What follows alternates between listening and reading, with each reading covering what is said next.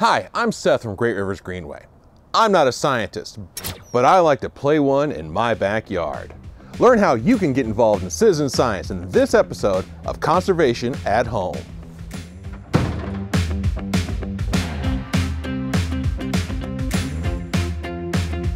Even when sheltering in place, we can all still pitch in and do our fair share for conservation. And one fun way that you and your family can get involved in your backyard, in a local park, or along a greenway, or even out your back window is through citizen science. What is citizen science?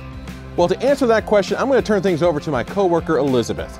Citizen science is a way for non-professional scientists like you and me to collaborate with folks who are professional scientists to collect and analyze data related to the natural world. So anytime we record our observations of things like pollinators and insects, or birds, or life cycles of plants, or the larger natural world around us, we can help advance scientific research and increase our own understanding of the topic. Now let's do some science. Citizen science. So there are lots and lots of ways that you and your family can get involved in citizen science. And to help you get started, we've put together a list of citizen science initiatives on our website tracking a wide array of things of interest to conservationists and scientists.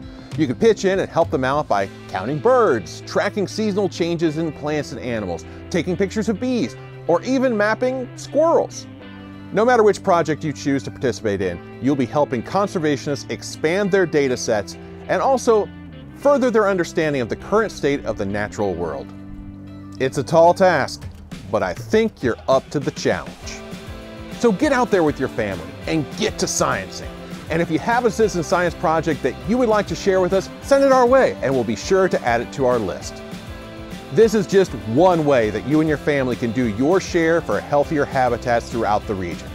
We'll have more shelter-in-place conservation tips for you in the next episode of Conservation at Home. Until next time, stay safe, and we look forward to seeing you back on the greenways real soon.